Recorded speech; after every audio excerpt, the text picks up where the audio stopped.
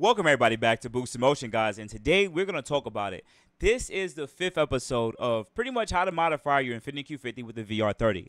So guys, let's jump into the video. First thing, shout out to my whole Boost Emotion family. Much love. I appreciate you guys' support. And if you're new to the Boost Emotion channel, hit the like button, hit the subscribe button, and hit the bell notification, hit all, because I have given out so much good, useful information for the VR30 community, for the Q50s, and this video episode of Saga is pretty much breaking down every episode. So if you miss any other episodes, you can watch this one, but I really recommend watching some of the previous videos, because to do the Q50 right, you have to do it in these stages, all right? A quick overcap. Number 1, you want to pick the right Q50. Number 2, you want to do maintenance before modification.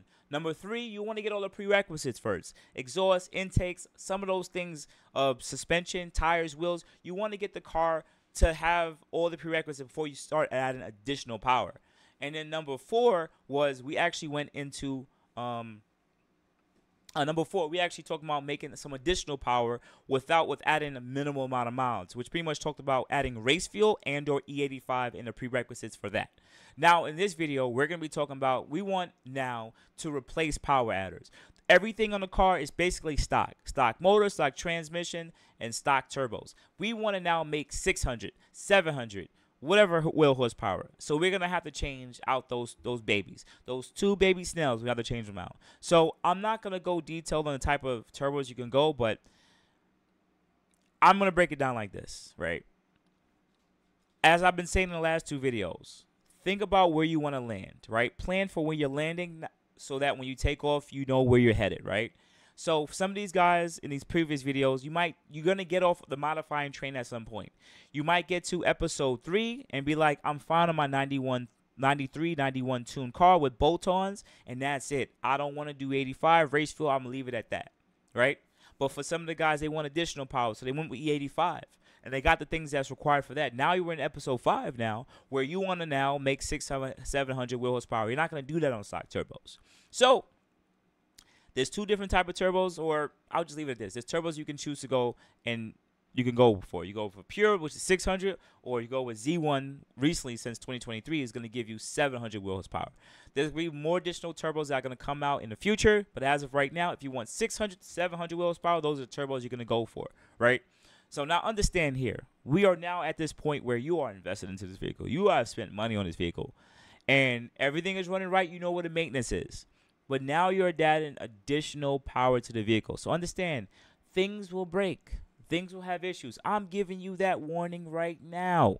If you made it to this point and you're like, I spent money and everything's running right, now you're going to I would still want to say uncharted territory, because every car is going to react differently. Now you're adding different size turbos with different CFMs, and it will in return give you different outcomes. Mostly the same, but different. And I mean different as in the sense that shit is may break. So now you chose to add turbos. You just don't slap the turbos on and then leave it the way it is. You had to retune when you did E85. You had to tune when you add the bolt-ons on 91, 93. Well, guess what now? You'll slap some turbos on there for wherever you are now. You have the high-pressure fuel pump. You have E85. You did all of this stuff. You have the bolt-ons. And then you're like, all right, cool, slap the turbos on and retune. Guess what you just ran into? Guess what you just ran into? Fuel pump issues. You ran into injector issues. What's going on? Why am I having these issues? Based on what the tuners have said, if you got parts just for E85 on stock turbo, that is for stock turbo E85 car. You are now adding additional CFM to this vehicle, so you're going to need more fuel. The stock injectors will start to run out on the amount of, the word is escaping my head, duty cycle. You're running out of, or think about duty cycle as in the efficiency of the injectors. Let's say the efficiency is like 95%, but as you're making additional power, the efficiency starts dropping from 60 to 40 to 20. You're putting yourself in a category where the spray padding is a lot, the fuel pressure is a lot less, the fuel pump isn't keeping up with the demand, and both fuel pumps are not keeping up with the demand, and your car is going to run into issues. We don't want that. So yeah, you might have went and purchased the cheapest high pressure fuel pump at $1,200-$1,300 because it was E85 car. Now you're making 200 to 300 more horsepower. So now you're going to, and or additional torque. So you're gonna need now to upgrade your high pressure fuel pump. I didn't put this in the next episode because it's still, you got to think about it. Where do you want to land, right? Where do you want to land? So you want the 85, you want upgraded turbos. Now you need to go with the biggest bore fuel pump that's out there. You want that fuel pressure to not drop as you make more torque and you make more power through the RPM. So you're gonna have to come from spending $1,300-$1,400 to $2,600 to $2,800 on a high pressure fuel pump. If you would have bought the biggest high pressure fuel pump when you went E85 on stock turbo, it's a price that you don't have to spend twice. You see, you ever heard that before? Do it right the first time so you don't have to do it twice. You get it? So you went with the high pressure fuel pump now, right?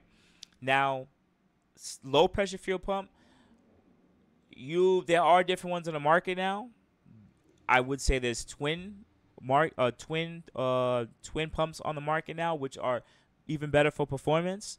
You can pick and choose as you want to suffice, but that may be a better, I would recommend, it may be, as the tuners have stated, it is a better option to go with twin pumps or really big single fuel pump so that we can keep fuel pressure level. That takes care of that. You already got the 85 flex fuel. You already got all that other stuff for the car. Everything, all the bolt-ons are on.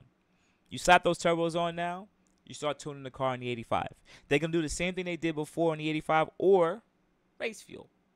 I have to add that in here too, race fuel. But most people are not going to have upgraded turbos on race fuel because they're not. And even if you want to, you're going to need high pressure fuel pump and you're going to need a low pressure fuel pump if you want to do race fuel on upgraded turbos, because fuel pressure will drop as the demand goes up because they're larger pumps. Even though the fuel isn't to the same volume as the 85, you're still going to need to make sure the fuel pressure is good. So you can't really get around that. But let's say you do the 85 or whatever. You tune the car for that. And you got to do injectors because the stock injectors, after a certain amount of wheel horsepower demand, will just not suffice. So you're going to have to spend money on injectors. There are different companies to go with. You choose to go with those injectors. You swap those in. Now you get the car tuned on the 85. You're making 600 to 700 wheel horsepower.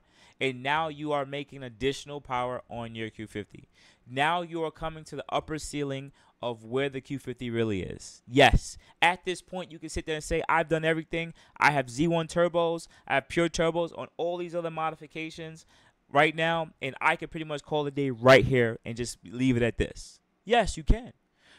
That's it. You have finally officially modified your Infiniti Q50 Q60, right? There's so much things I didn't speak about in the middle of this. There's still suspension and drivetrain upgrades you can do with your car. There's certain engine mounts and stiffness and sway bars, and there's so much other things that you can add to your car for the drivability, the performance, the consistency of the heat exchangers.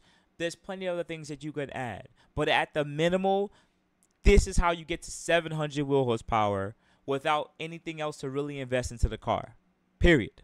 That's it. Yes, you made it. You finally officially tuned your Infiniti Q50 or Q60 or even Nissan Z, right? So in the next video, I'm going to pretty much talk about, I would say, some of the things that could happen after reaching this level. It could also happen at the car is stock too, but I would just give a brief synopsis of things that you can add additionally for drivability performance, and that's it. But otherwise than that, guys, I appreciate it. Listen, this one was a very short video. It wasn't anything really invested, but I want to talk about some of the disastrous things that could happen next, and I think that's the most important, all right? So outside of that, guys, I really appreciate you. Hopefully you guys hit the like button, subscribe button with the bell notification, and hit all right? So let's get to the last video. Let's leave it as like when disaster hits. Let's go. Let's jump into it.